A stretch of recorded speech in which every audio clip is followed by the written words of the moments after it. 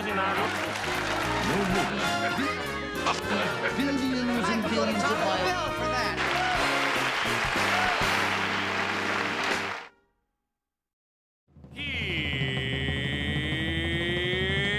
Here's Johnny.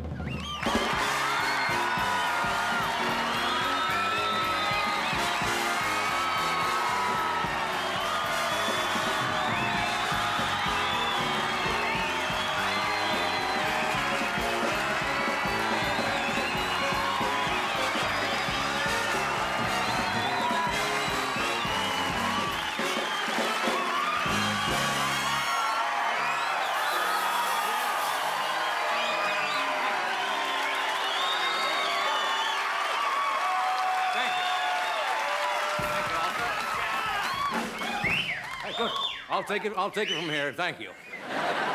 Oh, what a nice audience. Friday night, getaway time. Great. We got a good show for you. Now, by the way, Governor Bill Clinton from Arkansas was on the show last night. You missed him by about 2 minutes. He just finished. We got him even after he left. Before I start the monologue, I should mention that Surgeon General Coop says a good laugh a day is worth an ounce of fiber.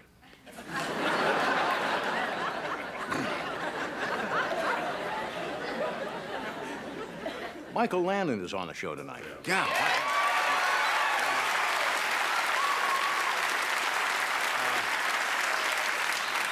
Star, of course, of Highway to Heaven, which has been on, what, about 4 or 5 years? Highway to Heaven, of course, is where you end up if you're carpooling with Cher's boyfriend.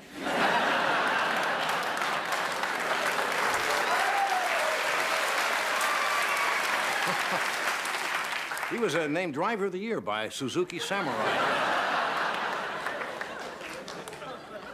Apparently, he said he wasn't trying to drive into the car, but the judge gave him a fitting punishment for trying to run down a photographer. What he did, the judge strapped a Polaroid camera around the guy's neck and threw him in a jail cell with Sean Penn.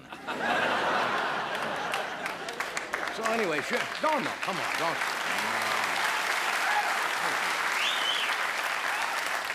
And they had a news conference yesterday. Did you see it on television? Cher and her boyfriend? Yeah. Cher kind of blew it. You know, if she'd have played her cards right, today she'd be the First Lady of Palm Springs.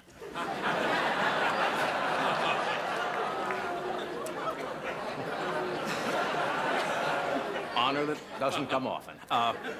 Little item in the paper today. Politically, not much going on until the Republicans start their telethon. I didn't realize it, but they are refurbishing the Dukakis ancestral home. And do you know where that is?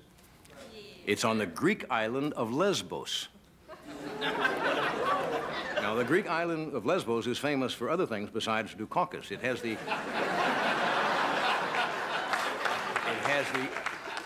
the highest bachelor suicide rate.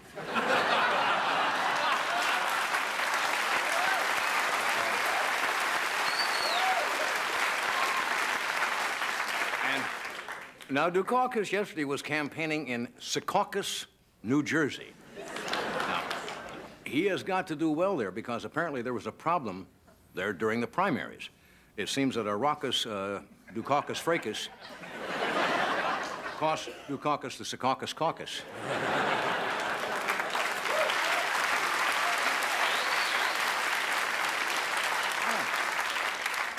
I'm not sure about Dukakis's campaign slogan. There hasn't been a Greek in the White House since Agnew.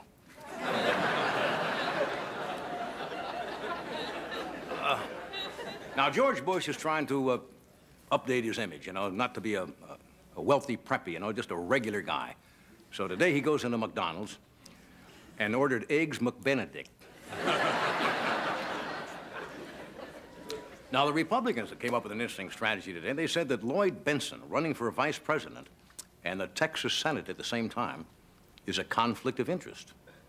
Now, I've heard Benson speak. It's a conflict, but there's no interest. There's some good news. Listen. Here's some good. How many of you have trouble spelling? Are not good spellers? Be honest. All right, the phone company is now offering a toll-free number you can call to have a word spelled in case you don't have a dictionary around. Isn't that nice? What you do is you dial 1-800-colloquialism.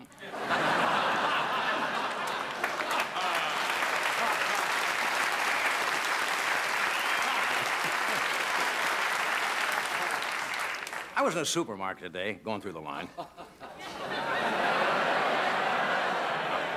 I went there just for this joke, and that's where they have all the tabloids, you know, next to the three-cell batteries and the Tic Tacs. And I saw the headline in the National Enquirer this week. And the headline article was, "How Eating the Right Foods Can Increase Your IQ." Now, isn't that risky for the Enquirer? I mean, they could lose all their readership.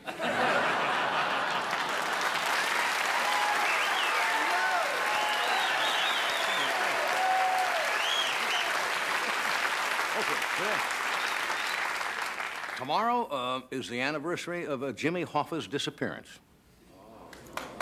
He was last seen. He was last seen July 30th, 1975. Disappeared 13 years ago, and the body has never been discovered. Even the letter from Ed came back. Somehow I expected more out of that one. Well, the Emmy nominations are out. Do you understand the Emmy nominations at all? Some strange categories. Oprah, Geraldo, and Phil Donahue are all up for the weirdest topic for an afternoon talk show. And Geraldo, I think, has the edge. He came up with women who look like Noriega. How can they keep those shows? Have you ever watched Geraldo? I saw Geraldo this afternoon, another big show. He interviewed a sterile medfly who was wearing a teeny little hood over its head. It's weird. I have never been able to figure out the Emmy categories. I mean, where else but the Emmys would Zubin Mehta and Placido Domingo be in the same category as Rusty the Bailiff from People's Court? Nominee for Best Remake is Jessica Hahn. Did you know that?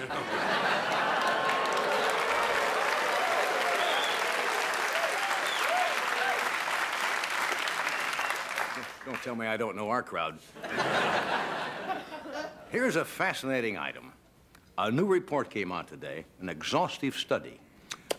Linguistic historians have discovered the least spoken sentence in the English language. And the sentence is, "That's the banjo player's Porsche."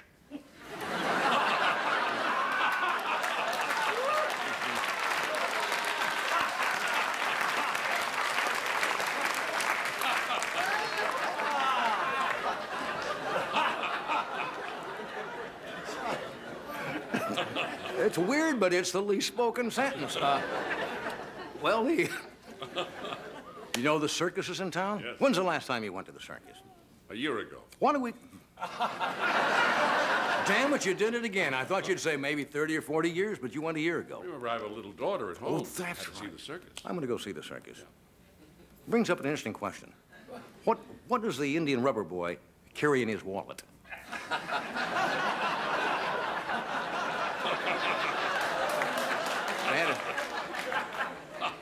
There was did you know that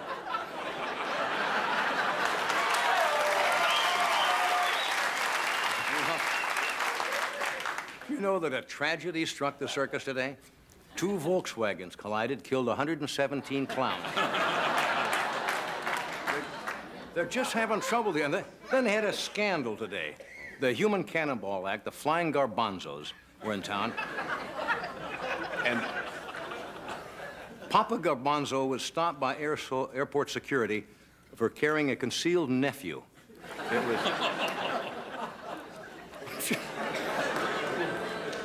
Did you know I once went... I once went with a circus performer? No. Yes. I did. It was very strange. Lydia, the tattooed lady, and she had the entire California freeway system tattooed on her entire body. And just my luck, after I sprung for a big dinner, I found out the Baja off-ramp was closed for the night.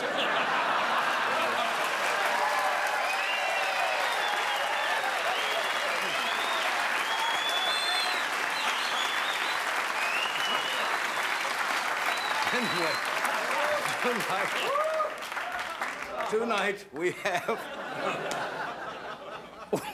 Mr. Michael Landon, as I mentioned. We have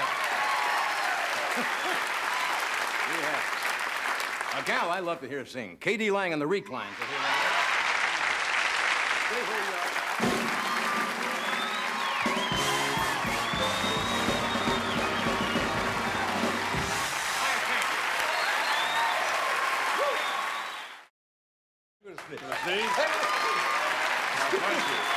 Excuse me. Something in the air. Excuse me, is there some pollen? Is probably the malathion. Yes. Hairspray, which is harmless to humans, but cover your car. What a hot crowd we have tonight. Great. True. Anyway, tonight we have Michael Landon is here, Katie Lang and the Reclines, and a young man, Smokey Tennyson, who is a columnist at the age of 10 or 11. What were you doing at 11? Writing a newspaper? Not doing that, no. I wasn't either. Interesting picture I want to show you here. This was taken several weeks ago at the United Nations Security Council meeting. And you know, the president sent George Bush over to answer the Iranians' thing about the shooting down of the airliner. And in the picture, Vernon Walters, who is the delegate to the UN, is handing a note to Vice President Bush. Now, this is the paper that appeared in the New York Times. And there is the actual note that he handed over. Now, you know what the New York Times did? They got a high-resolution camera and enlarged the picture to see what was on it. And this is the result. No, I'm not joking. No, I'm not joking. This is what was on it. Apparently, it was a response, and it says, if you want to throw 14-year-old kids into battle in a bloody war, that's your business. But when you attack merchant ships and plant mines and neutral matters, so forth. That was the suggested response from Vernon Walters to Bush. Isn't that intriguing? Right, they were yes. able to take a newspaper. You get that. Well, we found out that if they can do it, we can do it. That's right. We took a number of photographs of well-known people in situations where they were either having a note or a little something in their hand, and you'd be surprised how many of them are perfectly legible. Here's one of the departing Attorney General of the United States, Ed Meese. Now, do you see in his left hand there? And it says, don't say anything, wink if you're guilty.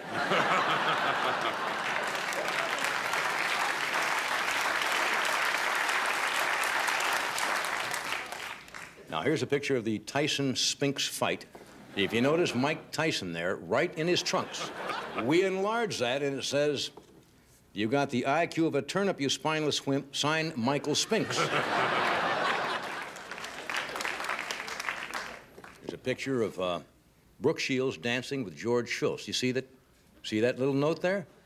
Note says, you're a very tall, very beautiful woman. Do I have any lettuce on the top of my head? I'll run across these quickly. All right. During a session of Parliament, Margaret Thatcher passed a note to her aide. You see the note there? You see Mrs. Thatcher? She's saying, you know how much I paid my hairdresser today? I want that pigeon shot.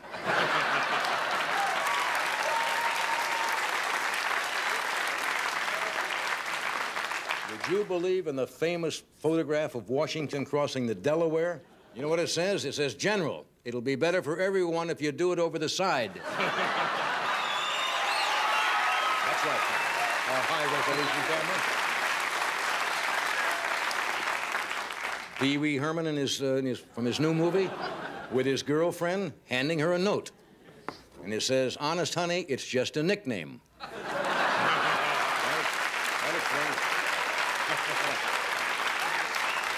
And we didn't realize we could even go back, so we found a baby picture of Ed McMahon. It's hard to believe this. There's a little baby picture of Ed. You see, what it says in the left hand is, here's Poopies. There you are, with our high-resolution camera.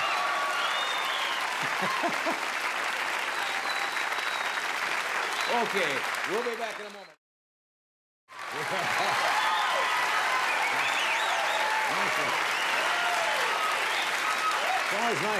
It's always nice to have in your audience 500 Surgeon General coups.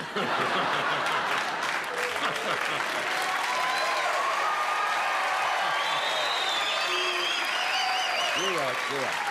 Okay, my next guest has been on television for over 25 years, and we're getting pretty tired of it.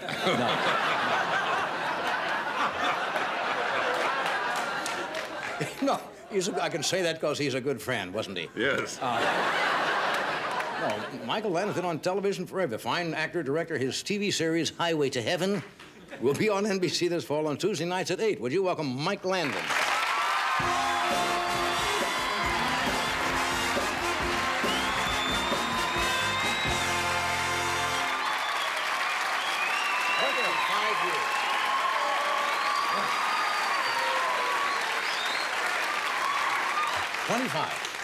Over 25 years. You didn't hear the introduction? No. Good. I said you've been on television over 25 years. And it's been at least 30. That, hasn't it? Over 30? Yeah. Over 30 years. You mean Bonanza came on? Well, that wasn't my first job. What was the first one? First show I ever did? Yeah. I played a guy who couldn't speak named Casper Hauser on a show called Telephone Time. I didn't know that. I had to bleach my hair white. Total reversal of what I'm doing now. I guess. This isn't your natural color? Oh, give me a break. Come on. I've been here white, you know. You got to see me. I'm going to come on one night with the tinfoil bags. You're going to love it. Well, we'll talk about that. I look like a giant antenna. I did not so. And then Bonanza came on in 56, 57, I guess. Bonanza was on in 59, I think. And, yeah. We haven't seen you for what? You haven't been here for a year or so? Well, you know, you ridicule me a bit about my clothing, so I waited for the alterations to be done, you know? Did I say something about your clothes last time? No, you didn't really. I don't go out a lot. You dress comfortably. Very. Shoddy, but comfortably. Yeah. So what have you been doing since I saw you last? Outside of the hair, of course, which takes a certain amount of time. Working along. You know, I don't socialize. I go out every once in a while. Well, because, you know, you and I are in the same boat in many ways. I mean, I like to go out and have dinner every once in a while, which I might do on occasion. But you got to find the right place. It's hard for people to understand, but you want to find a restaurant where you can sit and have dinner with your wife and have some quiet. Yeah. I mean, I tried it this week and I had a rotten experience. Bad, eh? I went to a restaurant. I liked the restaurant. Last couple of times I went in, a lot of people. Right. You know, the usual thing. You're trying to just talk. So my wife called up and said, we'd like to come in. Can you give me a table quiet, a little away from everybody? Corner somewhere. Yeah. So she said, we'll do the best we can. Owner and his wife, very nice people. We go in and had a great dinner. Nobody was there. Very quiet. Sat and talked to the owner and his wife for a while. I mean, we just loved it. It was one of those evenings that's perfect. We go outside. My wife and I get in the car. I start to back out. I run over the owner's wife's cat. What? I run over the owner's wife's cat. I hear the scream. I jump out of the car. I see what appears, it's dark. I can't find the cat. Very upset. The owner's wife is crying. You're sitting there with a straight face like you don't know what I'm talking about. I don't know what you're talking about. You don't know what... No, Let me explain to everybody what I'm talking about, because you don't know the upshot of this. I have no idea. Johnny ate in this restaurant, and he went to back out of the parking lot and ran over the owner's wife's cat. It was you. Don't look like you don't know. I am here to explain to you that the cat is all right. What are you talking about? You ate it... You ate in a restaurant in Malibu. Yes. And as you were leaving, you backed up and ran over the owner's wife's cat. Oh, gee. Does it? No. God, this happened just last week. It happened Monday, I think. Monday? Yes.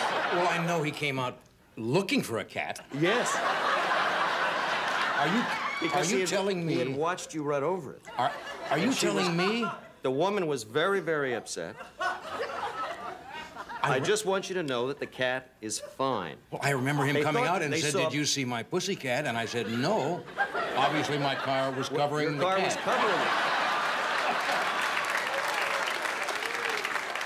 Did you have to come on national television and tell people that I backed over the man's cat? Because I want you to know, and she wanted you to know, that the little puddles were not blood. You would run over the cat's tail. I know what. And the cat ran off. But the cat is all right now? She told me to tell you that the cat was all right. Thanks. The cat is totally fine, except at 11:30 at night when it hears Johnny. All over the run. I didn't know where you were going. I said, where is this man going with his story? And now yes, Monday night, the man says, have you seen my cat? And I said, no, I saw him a moment ago. Okay, but the cat is... The cat is... Well, I'll send him a get well card or something. That's a damn shame. That's embarrassing. Embarrassing. Oh. You would do that. Now, I'm talking about the hair. Yeah, you admit publicly that you changed the color of your hair. Well, how am I going to not admit it publicly? I mean, they saw me in 4 movies with white hair. Yeah. You see, your normal hair is gone. What, an angel? I just go, brown, whoa. Well, what was you said? Somebody came to your house once and you were doing the thing? Oh, that was terrible. Yeah, what happened was I had the flu. I wasn't feeling well, and I used to do my own hair. I've told you about that. Yeah. You know, I used to put this stuff on. It washes off, and you're in hotels, and you got brown towels. So you leave the bottle of the stuff, so they don't think you're some kind of a strange person. So I decided to... So I decided to get it done professionally. You got to get streaks. Women know. You got to put on the tinfoil bags and the whole thing so that some hairs are lighter than other hairs. So anyways, I got the flu. The 2 gals are doing my hair. My wife's sitting there. They're all talking. And I'm feeling so sick, I feel like I'm going to faint. Well, I do. I faint. I fall on the floor. So I'm a hero. So I jump right up again, and I say that was a joke. Because I'm embarrassed that I fainted in front of these people. Right. So I sit back up. Well, when you faint, you shouldn't jump back up again. Because the blood. Because your blood goes whoo, like this. Well, now I don't know what happens, but I wake up and I'm on the floor. And apparently I passed out again, hit my head on the sink and fell on the floor. And the gal who's doing my hair, they stare like this, they reach down, touch me, and she says, I don't feel his heart beating. So my wife calls the paramedics. Now I gotta explain something to you. When the word goes out that a celebrity may be kicking off, every truck within 100 miles comes. They want to be the one that found the body. They're standing next to it. We tried to save it. I got 3 cars out front. The lights are going. People are banging on every door of my house. Now I'm awake. I know she's calling them. I said, tell them to go away. I got tinfoil bags in my head. I want them to go away. Meantime, the other girl's trying to clean this brown spot off the rug, you know, before it ruins the carpet. I can't do that. I want them to check you. I said, I got the flu, give me a... Now, here they come. An army comes upstairs. They put a thing around your head with oxygen to go to your mouth. I'm sitting there, I'm fine. I said, look, guys, I'm fine. How do you feel? I said, I'm embarrassed. What do you mean, how do I feel? I got brown stuff running down my face. You've just destroyed a piece of equipment. It's got brown glue and stuff all over it, you know? He said, you've got to go to the hospital. I said, I'm not going to the hospital. My hair will overcook.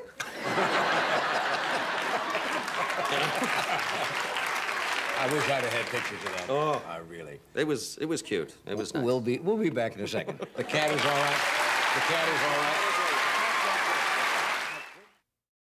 Okay, K.D. Lang is here tonight. K.D. will be at the Universal Amphitheater in Los Angeles on July 30th and in the Maritime Provinces of Canada from August 5th to the 12th. This is their latest album called Shadowland. Would you welcome K.D. Lang and the Recline? K.D.